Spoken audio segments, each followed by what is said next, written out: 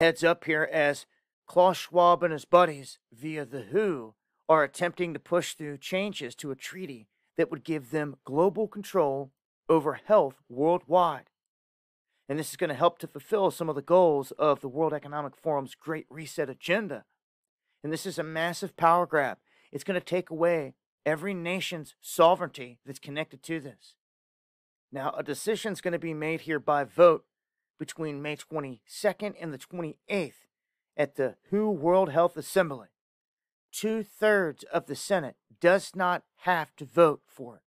It's a rule change that's going to be a devastating one. And since we're already a part of this, if they change this while we're in this is going to affect everybody that's on board. And that's exactly what they're doing. So we have some that are rising up against this, saying that it's totalitarian, 100%.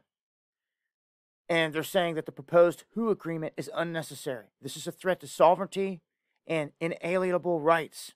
It increases the WHO's suffocating power to declare unjustified pandemics, to impose dehumanizing lockdowns, and to enforce expensive, unsafe, and ineffective treatments against the will of the people.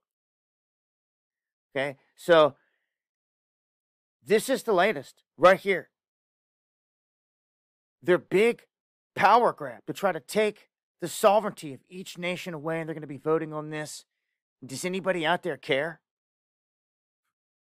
They're just going to sit back and watch it all get washed away. Well, join me for the live streams Monday, Wednesday.